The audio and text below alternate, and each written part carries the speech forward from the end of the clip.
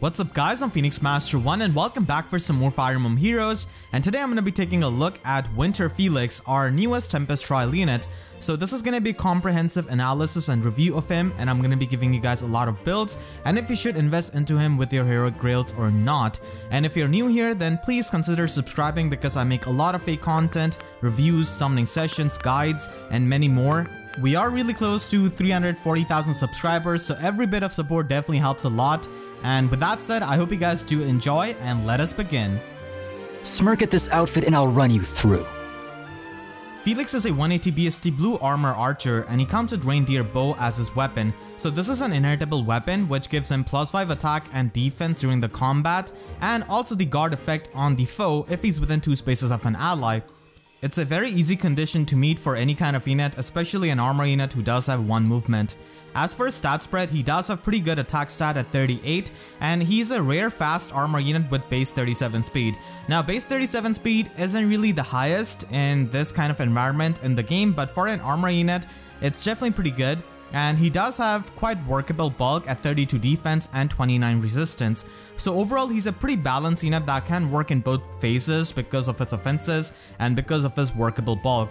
He does come with Sparrow 2, which goes with his playstyle. It's a 5-star lock skill unfortunately, and Del range is available at 4-star, so he doesn't really have the best fodder to be honest unless you spend 20,000 feathers.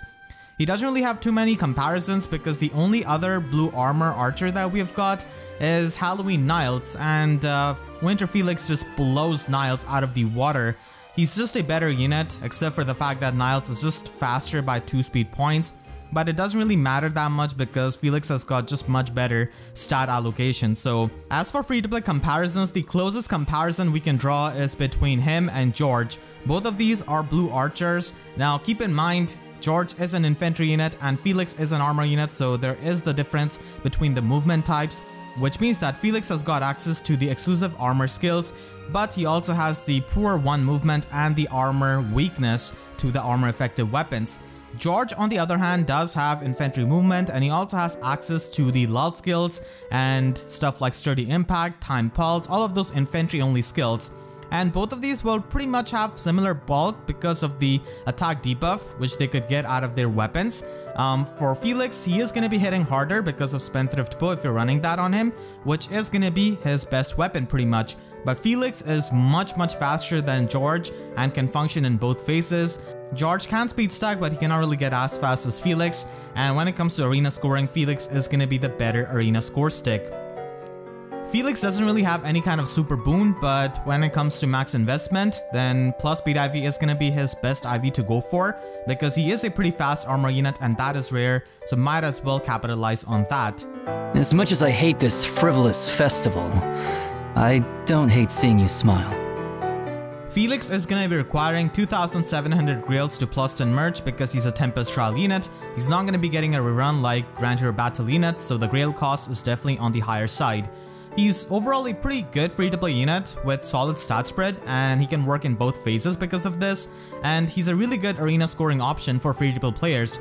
We don't really have many good 180 BST scoring blue units that are easily available, and Winter Hilda is basically one of them, which came with this update, but she does require orbs and you need to get lucky to get enough copies of her. Meanwhile, Winter Felix is going to be a grail unit. Unlike many armor units, Felix isn't completely shut down hard by null follow-up, which is a really common skill in the metagame because he doesn't really rely on the auto follow-up skills to double because he's naturally fast. So that's one benefit of having higher speed as an armor unit. Felix by default has got 180 BST, so unlike many of the free-to-play units who need a trait fruit to reach 180 BST scoring, he doesn't really need that, so you could save your trait fruits if that's something you care about. Now there are definitely a couple of reasons why you may not want to invest into him. Now because of being an armor unit, anyone who has ever used an armor unit in arena will tell you that it can definitely be a big pain because of the poor 1 movement, and you will have to run some kind of armor unit who can run armor march along with him, or you want to run a flying unit who can provide the guidance or the ground orders support to him because the movement is definitely going to be a big pain, and you cannot run armored boots in arena because that's a very low scoring sacred seal. Also, there are a lot of armor effective weapons and units, namely Legendary Crom, who is going to be a big pain. Max investment Legendary Chrom can still one-shot Felix, which is definitely going to be pretty annoying, and there are just a lot of bad matchups he can face in like Fire and Water Season with stuff like Legendary Edelgard and also a lot of Brave Edelgards that you might see. So he's not really going to be able to do much damage to those green armor units.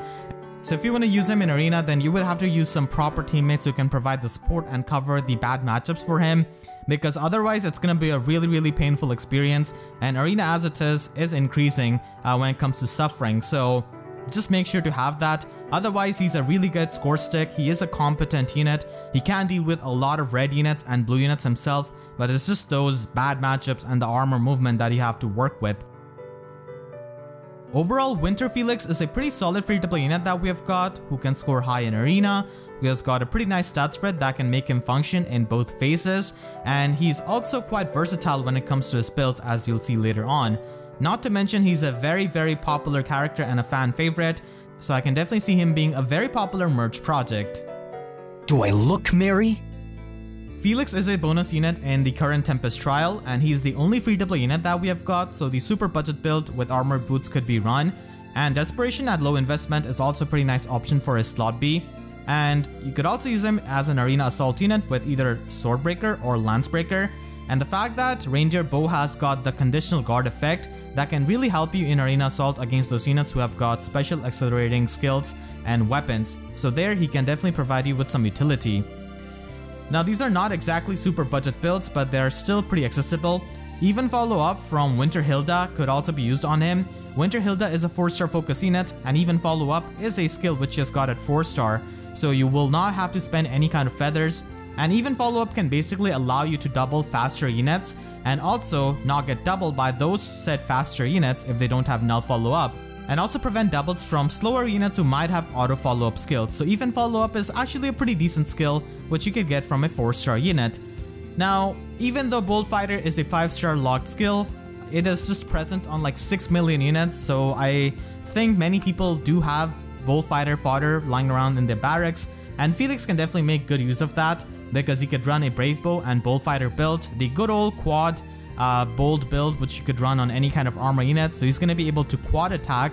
So even though he has got high speed, unfortunately, it's not really getting used here except for getting through like Weary Fighter and stuff of slower units. So Bold Fighter is going to be there for the special acceleration to trigger Ignis, and he can definitely be a pretty powerful unit even on low merges. Felix is fast, but at low investment, he's not going to be able to double many of the faster units, so Bold Fighter can definitely help him with that, and you could run a special like Luna. And now we move on to some max investment builds. So the first build is basically overall the perfect build for Felix because it just makes use of all of his stats, his bulk, his speed, everything. Spendthrift Bow is the best bow in the game and it's his best weapon overall. So that could be run with Close Foiled Special Fighter, and Special Fighter could be used with a 2-turn special like Noontime, Moonbow, or Ruptured Sky, or even Glimmer if you want to. So all of those options are good for him, and just have Armor March as a Sacred Seal or Slotsy, and this is pretty much overall going to be the best build you could have on a max investment Felix. So many people are going to be aiming for this build. If you don't want to use Spendthrift Bow, then you could also use Slaying Bow with a 3-turn special like Soul, Bonfire, Luna, and that could work out with a close counter Special Fighter build. Special Fighter is in general a pretty good skill for him because he can function in both phases, and Special Fighter does give you the special acceleration in both phases, so that's why it's the ideal slot B skill for him, and it's in general a very good skill on faster armor units. Reindeer Bow and Special Fighter do get a bit redundant with their guard effect, so if you don't want to run that, then you could also run Special Spiral along with Bonfire so that you could retaliate back with Bonfires, and then Mystic Boost could be used as the new Sacred Seal for some self-sustain. There are not many armor units who can make use of Daring Fighter from Duo Marth. Felix is one of those rare armor units who can do that because of his high speed. So Attack Speed Push 4 does have good synergy with Daring Fighter's Threshold Condition, and Daring Fighter does allow you to break through those Weary Fighter armor units or against the skills which do stop your follow-up attacks. So that is really great, and you can also use something like Deadeye because the damage output from this build is going to be pretty high, so Deadeye could be used to just pierce through those damage reduction skills. He can also use Coral Bow with Attack Defense Unity or any kind of Unity skill in general. Whenever we get Attack Speed Unity, that is definitely going to be an option for him. So Coral Bow can give him the speed and defense debuff on the foe, and it can also help support his allies. So that can be a really powerful thing because as an armor unit, he doesn't really have access to the usual debuffs from the lull skills. So this is at least some debuffs that he could get access to. And he can also utilize Special Fighter and Ignis for a very devastating special, and again Mystic Boost could be used for self-sustain. And now let's talk about the arena builds. So as I said before, he's a 180 BST arena unit and many people are going to be building him up for that purpose. And the first build with Ruptured Sky and Close Counter Special Fighter is basically going to be his best build. Now Close Foil is decent, but you're going to be facing a lot of dragons and he can deal with many of dragons, so that's why Close Counter is better when it comes to arena. With Special Fighter, he's going to be able to retaliate back with Ruptured Skies against those high attack units, and that can do a lot of damage. Spendthrift Bow, as I said, is his best weapon, so that is going to be giving you a lot of damage output and also a lot of bulk, which is definitely needed in something like arena where you are going to be facing these whale units. Because he doesn't have a preferred weapon, he will also require a 300 SP Slotsy skill in order to have the max arena scoring. So Joint Drive skills and Tier 4 Threaten skills are pretty good options with them, and you could run Slaying Bow and Blue Flame. This is definitely not going to be giving you as much bulk and damage output as the Spendthrift Bow build, but if you want to experiment with this and you don't have Spendthrift Bow, then this could definitely be an option. If you just want to rock his Reindeer Bow, then that could definitely work out, but as I said before, it is going to be a bit redundant with Special Fighter because both of these skills already have the guard effect, but still nonetheless it is going to be giving him the special acceleration in both phases, and that could help with the high cooldown special like Ether. Felix is not the most ideal unit you could use in Ether Raid's offense because he has got the armor weakness, so whenever you face Micaiahs and stuff like that, Legendary Chroms, it is going to be annoying, and he also has one movement which can be definitely troublesome when trying to reach for pots and stuff, but still with enough support he can definitely work out in Ether Raid's offense. In Light Season, he can have the Otters buff from Peony, and Mila can provide you the extra 1 turn, which could be helpful in reaching the pots. So the first build is definitely going to be the way how you deal with Bramimond. If you want to tank in Light Season, you gotta make sure that you can deal with Bramimond. So our tech here is going to be to use Even Follow Up, because he is an armor unit, he doesn't have access to Null Follow Up. So this is pretty much the next best option to prevent the double from Bramimond, and that can really help you on the even number turns. So ideally, you want to go in turn 2 and bait out the enemy. Even Follow Up on a fast armor unit like him is basically going to be functioning as a pseudo Null Follow Up. It's not really going to be as powerful as the actual Null Follow Up, of course, but this is the closest thing an armor unit can have, especially when they're fast. So you can break through impact skills, stuff that is there to prevent your doubles, and you can also stop the doubles of auto follow up units like Bramimond, which is going to be coming into the play in Light Season a lot. Now you could also run the Special Fighter Close Foil. Now you could also run the Special Fighter Noontime build if you don't want to have any kind of support unit like Brave Lucina, so you could just retaliate back with Noontimes and heal himself up. But I would definitely prefer the first build over this in the Light Season because the first build can deal with Bramimond. Here you're still going to be getting doubled by Bramimond. If it's a pre-charged Bramimond, then you could Pulse Smoke him down, and then he's not going to be able to charge up his special with Special Fighter, but still you will get doubled. In the Astro Season, you would definitely have to focus on speed stacking on Felix to make sure that he can deal with Thracier. Thracier is a threat and she does have the Weapon Strangle advantage, but she can be dealt with as long as you can speed stack. Something like Slick Fighter can be a really odd thing to witness on an armor unit like him who's so fast, but trust me, this is going to be helping you so much for breaking through stuff like impact skills and skills which can stop your follow-up attacks, and that is just so good along with his high speed. Now in Slotty, instead of running Close Foil, you want to run a tier 4 stand skill that can give you speed. That is going to be much important because you want to speed stack for Thracier. And in general, Ether Raids is a place where you're going to be facing more range units than melee range units, so Close Foil isn't the most important thing in my opinion for Slotty, so you could go with the tier 4 stand skill. And Slick Fighter also has the benefit of completely ignoring the penalties on a unit, so that could work out and you don't really have to bother about chill soaking with your support unit or with your mythics. So that's another usage of Slick Fighter and that can help him so much. And again, Brave Lucina support is going to be helping a lot with the Noontime healing. Last but not least, he could also be used in Ether Raid's defense, and he can actually be a really annoying unit to face because of his high bulk and if you've got a good build on him. Spendthrift Bow, again, I'm mentioning this so many times, but really, I cannot stress it enough how good of a weapon it is.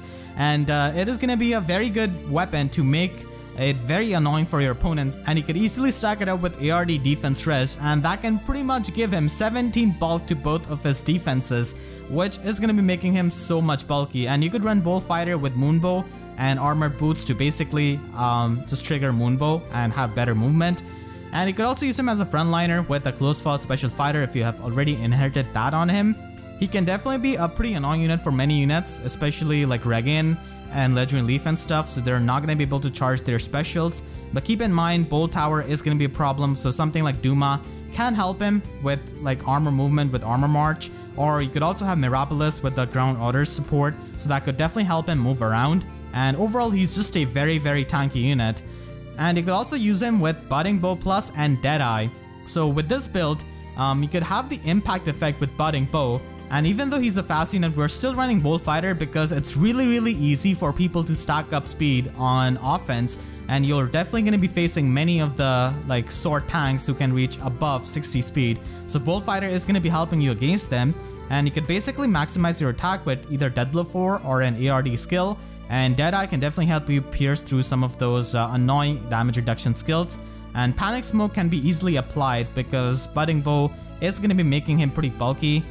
So overall, he could definitely be a pretty big nuisance to face as an enemy because of how ridiculously bulky and fast he can get, so it can be really frustrating to deal with him.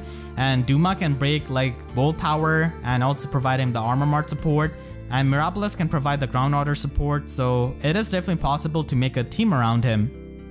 So I hope you guys enjoyed this in-depth review. Please be sure to share this video with your friends who are thinking of building a Felix or are big Felix fans. They can definitely find a lot of build options in this video, and I want to thank all of my YouTube members for their constant support. If you enjoyed, then please be sure to leave a like and a comment, helps me tremendously, and be sure to subscribe and hit the notification bell because YouTube sub boxes are also a type of armor unit, but sadly they are not as fast as Felix. So with that said, I'll see you guys next time. Thank you so much for watching and have a great day.